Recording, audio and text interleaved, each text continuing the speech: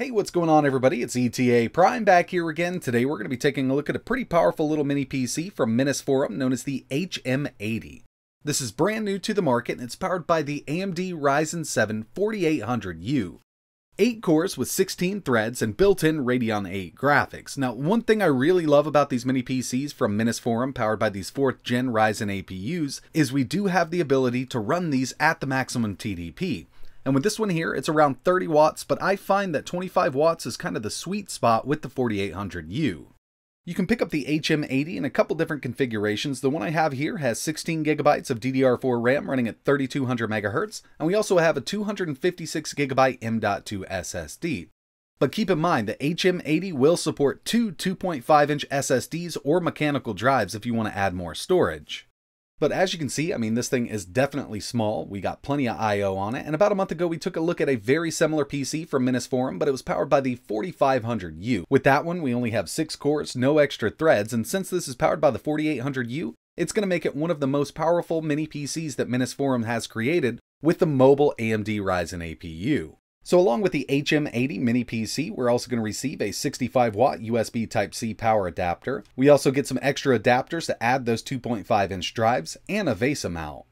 Taking a look at the front of the unit, as you can see, we have our power button, microphone in, headphones out, 2 USB 3.1 Gen 2 ports, and USB Type-C, which does support display out. As for the left and right side of the unit, we have plenty of ventilation, and we also have a built-in microphone over here on the right-hand side. Moving around to the back of the unit, we have 3 USB 3.0 ports and 2 Ethernet jacks. One of these is gigabit, the other one is 2.5. We also have a full-size display port, full-size HDMI, and our USB Type-C for powering the unit up with the included 65 watt charger.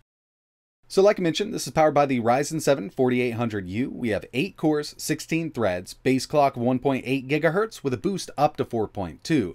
With the 4800U, we have built-in Radeon 8 graphics at 1750 MHz, 16 gigabytes of DDR4 running at 3200 MHz, but this will support up to 64 gigabytes, a 256 gigabyte M.2 SSD, a pre-installed Wi-Fi 6 card and Bluetooth 5.0, and right out of the box, this is running Windows 10 Pro.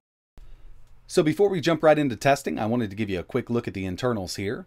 As you can see, we have dual channel RAM straight from the factory. It is user accessible, so if you want to upgrade down the road, you can. A CMOS battery, they have added a heatsink to this VRM, and the M.2 is also user replaceable. Now I wanted to get to the heatsink because after all, this is a mobile chip, and most of the time this 4800U is inside of thin light laptops, therefore they can't really set the TDP too high, so most of the time when you see these on the market, they're going to be running at 15 watts and under. But what Minisforum has done here is added a beefy heatsink, as you can see, allowing this to run at 25 watts all day long without thermal throttling. So therefore, we can get the maximum performance out of this APU for an extended period of time. Alright, so here it is. We have Windows 10 Pro installed. Now using something like this as an everyday desktop is going to work out just fine. You could even lower that wattage down if you don't want so much power consumption, and even at 25 watts it's not pulling that much from the wall. But for 4K video playback, email checking, web browsing, photo editing, even light 1080p video editing on the 4800U is going to work out phenomenally. As you can see, we have those 8 cores, 16 threads, 16 gigabytes of DDR4 running at 3200 MHz in dual channel, and the built-in Radeon 8 graphics. Now, one thing I wanted to make sure of was that these graphics were running at its full potential. So I'm going to run a test real quick. Start the render test, and our core should jump up to 1750. And it would run like this all day long because of the way they have the TDP set up. And if we go into the BIOS, we can actually change this. We can lower it, we can raise it, but in all of my tests, I find that 25 watts is going to be the sweet spot for this specific machine or even this specific chip. Once you go over that 25 watt threshold, it will help out with the CPU side of things, but what I've noticed is it takes away from the GPU. I'll have lower clock speeds in games, but it will stay boosted much longer. So I've done a lot of testing here, and 25 watts is really where it's at with the 4800U. So the first thing I wanted to do was run a couple benchmarks. First up, we have PC Mark 10 with a total score of 5016. Moving over to Geekbench 5. Single core, 1177. Multi, 6435. Actually looking really good here on the single and multi side. Moving over to Cinebench R23 with a total multi-core score of 9775. And I also ran a couple GPU benchmarks with 3D Mark. First up, we have Night Raid with a total score of 13,155, and Firestrike coming in with a 3,098. So overall, for the benchmarks, it's actually pretty impressive for a low wattage mobile chip like this, but we want to see how this thing games, so let's go ahead and jump right into it. First up, we have Warframe 1080p medium-low settings. I was actually pretty impressed here. We got an average of 64 FPS by the end of this using my Afterburner logs, and I really didn't think we'd be able to do 1080p with this one.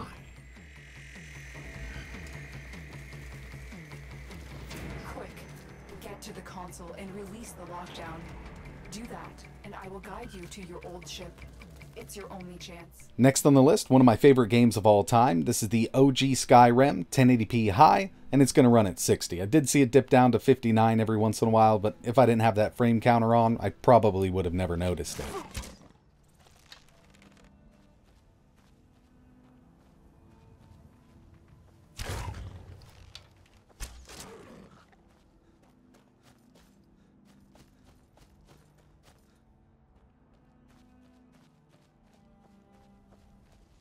Next on the list, we have Genshin Impact, and I actually ran a couple tests here. So with this one, the way it's running right now, we're at 1080p high settings, but it's locked at 30. And as you can see, we're getting a steady 30 out of it.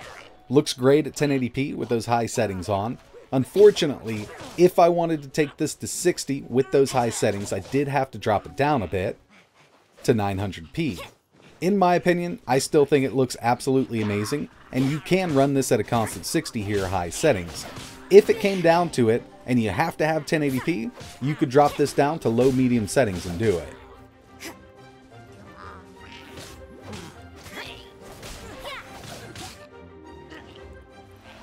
Forza Horizon 4, 900p, medium-low mix, we got an average of 62 FPS. And when you're on the road, when there's not a lot of stuff going on, this will jump up to around 75, but on average we're at 62, and I still say this is playable.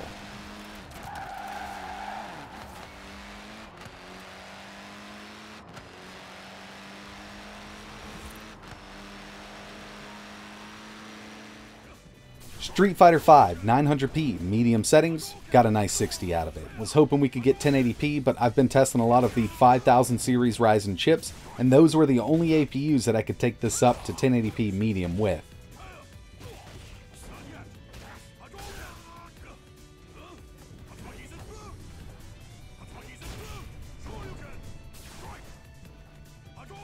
GTA 5, 900p, normal settings. Unfortunately, we couldn't get a constant 60 out of it, and I've always struggled with these 4000 series APUs to get this to run really well. We got an average of 58.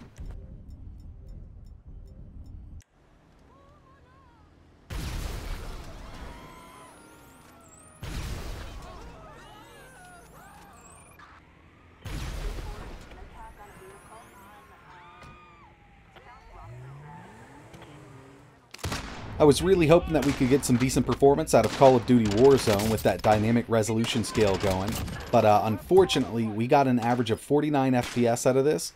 With the 5000 series APUs for desktops, we were able to run this at 64 FPS with these same settings here, but just like GTA 5, these 4000 series APUs have always struggled with this game.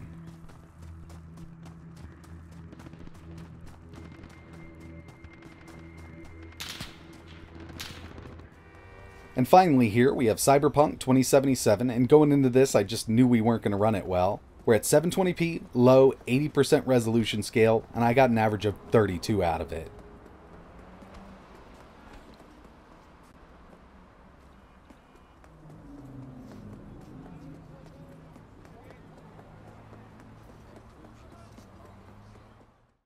Taking a look at total system power consumption from the wall using a kilowatt meter. At idle, we pull 9 watts. 4K video playback, 19 watts. When gaming, on average, we're at 42 watts. And the maximum that I could get this to pull from the wall, given that we only have a 65 watt power adapter, was 67 watts.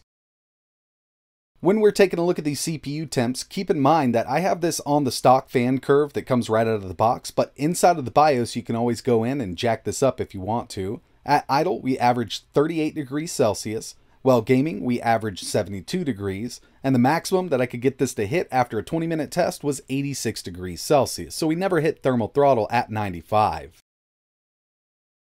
So overall, the HM80 is definitely a little powerhouse. That 4800U at 25 watts really isn't a joke. I mean, even though we're seeing the 5000 series APUs hitting the market now, this 4000 series can still definitely hold its own as long as you have that TDP up. And luckily, the HM80 right out of the box is set at 25 watts. When it comes to these mini PCs powered by the Ryzen mobile chips, this is definitely one of the most powerful ones that I've tested so far. I will have at least one more video coming up. I want to do a full emulation test on this, but if there's anything else you want to see running on the HM80, be it more PC games or basically anything, just let me know in the comments below. If you're interested in learning more about this mini PC, or if you want to pick one up, I will leave links to Minisforum's website in the description. If you have any questions, let me know down below, and like always, thanks for watching.